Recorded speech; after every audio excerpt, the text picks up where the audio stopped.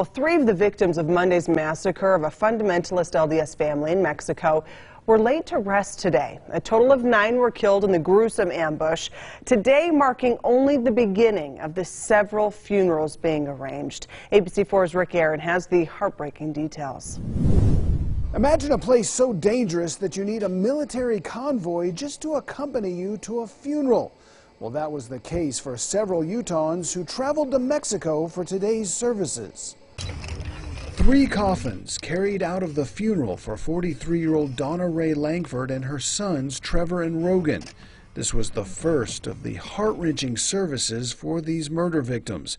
Relatives now questioning whether all 9 of the massacred family members were targeted by a drug cartel. So much more awful than any of us could have imagined. The family was caravanning to Kendra Miller's wedding Monday when they were ambushed. The bride-to-be telling ABC's Tom Yamas she believes the 3 women and 6 children were gunned down to spark a new battle in an ongoing war between drug gangs. So you're saying your family was used as pawns? Yes.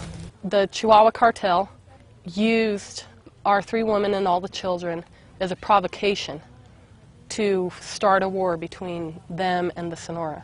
Relative Julian LeBaron later found one of the family's vehicles. Next to it, Christina Langford, lying in the road with 2 gunshot wounds to her heart, and still alive in her car seat, her infant daughter named Faith. There was a bullet hole through the canopy on the car seat, and we opened the canopy, and the baby was smiling at us. Still no suspects named in these murders, and Mexican officials are maintaining their theory that the family was mistaken for rival gang members because of the type of vehicles they were traveling in.